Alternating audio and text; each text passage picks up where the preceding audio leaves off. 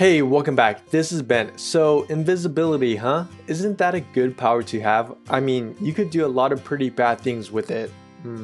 Prison break? But too bad your crush won't notice you. If you actually want to let someone know that you exist, you need to make an effort to do so, or you'll just be lost in the crowd. Here are 10 slick tricks on how to get your crush to notice you. Number 1. Smell good. No one likes a bad odor on them. Well, unless you're like one of the few who likes that kind of stuff, make sure to shower every day and use soap. It's affordable, so you have no excuse. If you sweat a lot and know you have bad body odor, use deodorant. When going out, put a few spritz of cologne or perfume on your pulse area to enhance your smell, but don't overdo it to the point where you're trying to suffocate them and knock them out. I mean, if that's the case, you should try chloroform. Number 2. Have similar interests as your crush. Okay, this might require you to do a bit of stalking. If stalking is a bit of a strong word for you, then you can call it as intensive research of an individual.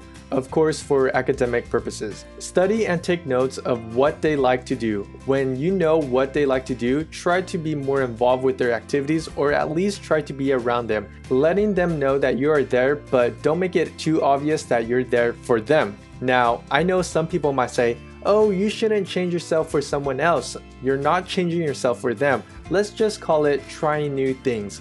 Plus, the main focus is to get them to notice you. So once you have achieved that, you can do something else if you don't like it. Also, it's not stalking if you don't get caught and people don't know. So be very slick about it.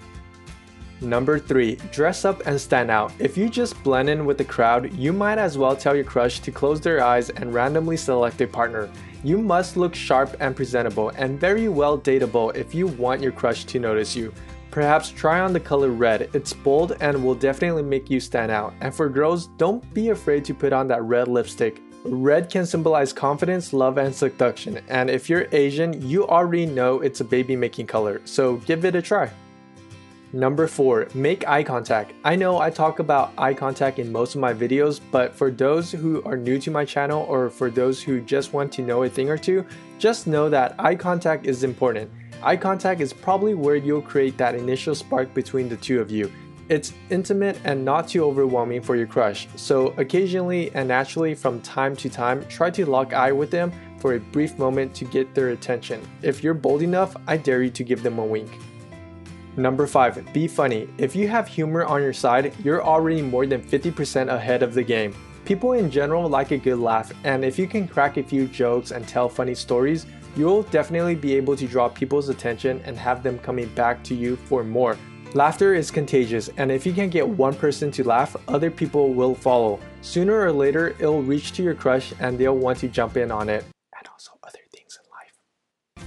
Number 6. Show them you have your life together. Honestly, if you have a plan in place and you kind of have a sense of your own future, I think that's pretty attractive, or maybe that's just me. Like, heck yeah, let me know at what age you're planning to get a house and I'll slide into your DM when you're successful and close to getting a house. I'm kidding. Sort of. But confidence is pretty attractive, so don't be afraid to show that off. Let them know that you have a set of amazing skills, or show off your talent. Like if you're good at Photoshop, you can Photoshop you and them together. Okay, that might be a little bit too creepy. Yeah, don't do that. Own your strengths so they'll notice you. Also, be mature. Some people like those who are seasoned and ripe. I'm just saying. Number 7. Be kind and nice. In general, I think it's safe to say that people in general are attracted to other nice people. So be nice to people. Don't put people down. Don't be a complainer. Be caring and have a kind heart. And you know how people say that nice guys finish last? Well, they obviously don't know the whole story to it. Nice guys generally end up having a successful relationship with their partner and stay together longer as a couple than some jerk or cocky guy whose relationship is short-lived. Because it doesn't take someone that long to realize that deep down inside, they aren't nice. And I didn't mean to exclude the ladies, it applies to them as well.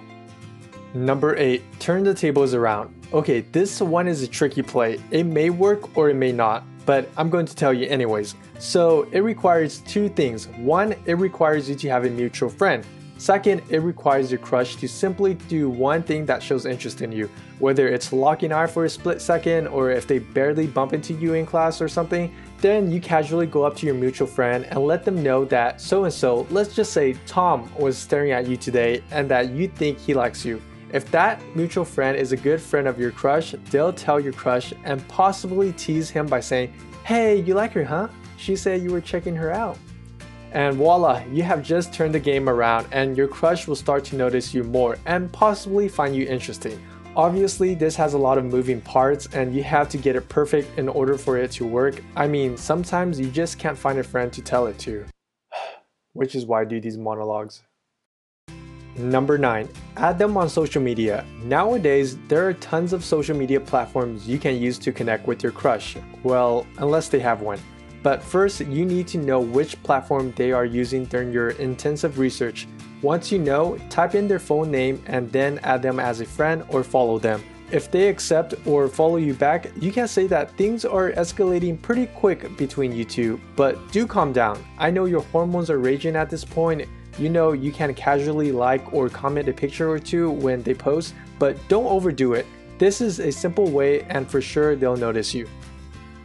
Number 10. Befriend their friends. This is probably one of the best ways to get them to notice you because it's actually really hard for them not to notice you.